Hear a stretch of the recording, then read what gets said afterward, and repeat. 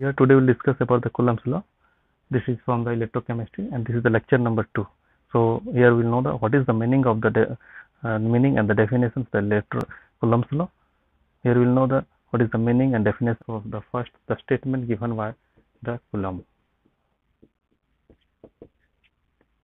The statement for the Coulomb's law states that if we have taken the two bodies, charged bodies, and they have the certain force of attraction or repulsion, the electrostatic force of attraction or repulsion, and they have some distance, then the electrostatic force of attraction or repulsion between two charged bodies is directly proportional to the product of their charge and inversely as the square of the distance between them.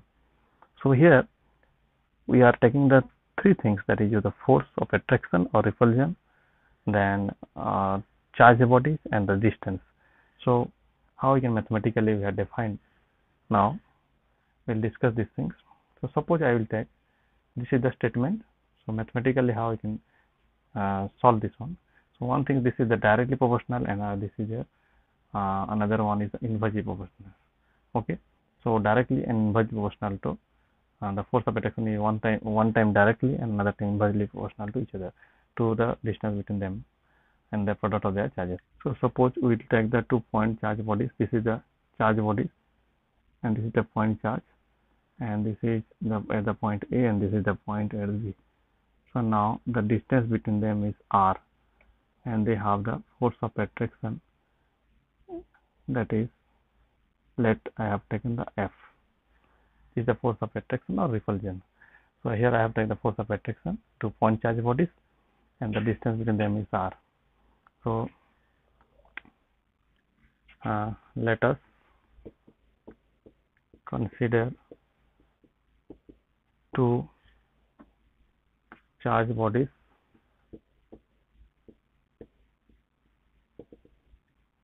at A and B separated by the distance R. That means the charge body they have separated by the distance R. So now the force of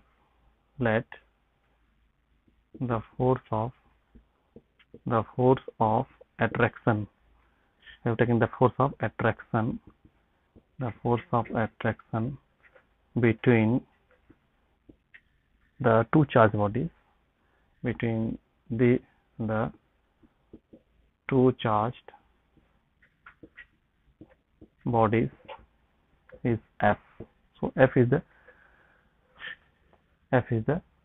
charged F is the force of attraction of the between the two charge bodies. So here there is a presence of the charge Q1 and here there is a presence of the charge Q2, because they have the charge body, point charge bodies.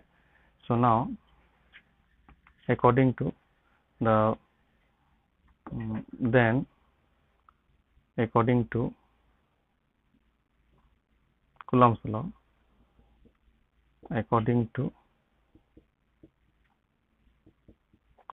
law,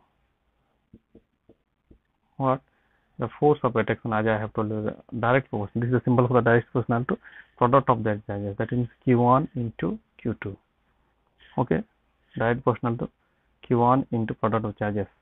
And again, this is the equation number 1, and again they have inversely proportional to, that means I have written inversely 1 by the square of the distance, that means square of the distance between them is R, so R square it will be.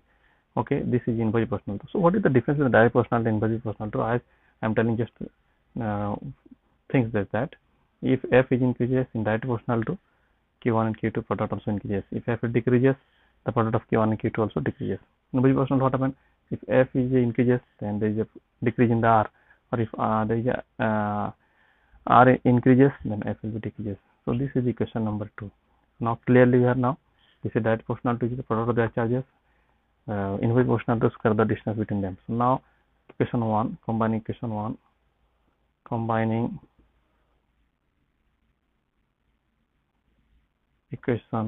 1 and 2, we get F direct proportional to Q1 into Q2 divided by r square. Or we can write f is equal to beta q1 into q2 divided by r square. So this is your derivation for the Coulomb's law. So here what happened? This value of beta, this is the constant proportionality. This is the where beta is constant proportionality. Constant proportionality. So constant proportionality. So it has the SI value and the CGS value. Beta has the SI value and the CGS value. So what is the SI and CGS value for the beta? Now we will put. Okay. So we have the Coulomb's law. F is equal to beta into q1 into q2 divided by r square. This is the value. So now we will take the SI. First we will take in Coulomb's law in the CGS.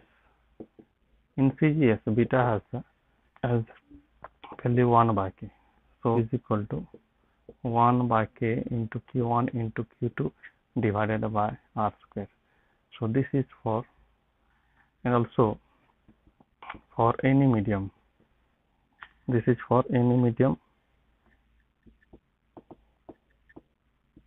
and f has the value, beta has the value 1. Beta has the value 1. So this is 1 into q1 into q2 divided by r square. So this is for free space. This is for the free space. Okay, now come to the SI.